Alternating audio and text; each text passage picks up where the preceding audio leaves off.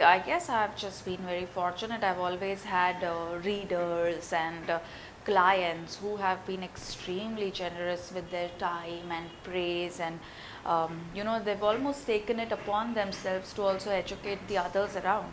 So I guess it's more, everything that I have achieved is way more a function of that than what I have done.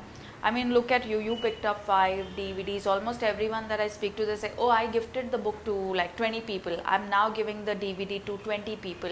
There are some corporations who had no personal relationship with me, who have picked up close to 3,000 copies.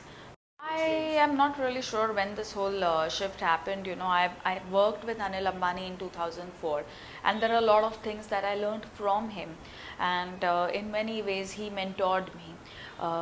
He guided me, almost indulged me, and told me what to keep and what to kind of drop.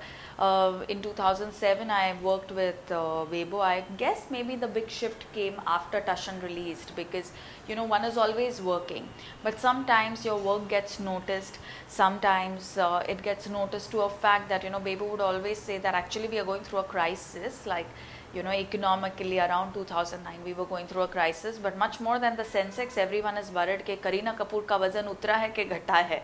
So almost to a point of becoming notorious for this whole size zero. But I now realize that if size zero hadn't been a sensation, I would have never ever got a chance to tell the real story behind this whole term. So I'm really just very glad that things happen the way they happen.